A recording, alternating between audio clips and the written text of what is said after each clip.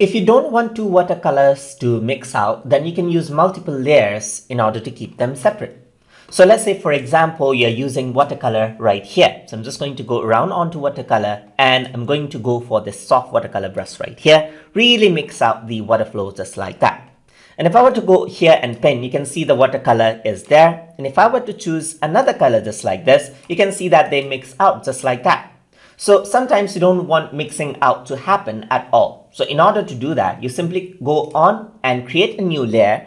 And once now you go around here and then paint around, you can see that it does not mix out with the layer beneath it, but it does mix out on the same layer. So if you want it to remain kind of like dry and doesn't mix out with other layers, then you can simply keep them out in the separate layer just like that while you're drawing out. And that is how you make sure that the colors don't mix with other, even while you're using super mixing brushes like watercolors right here.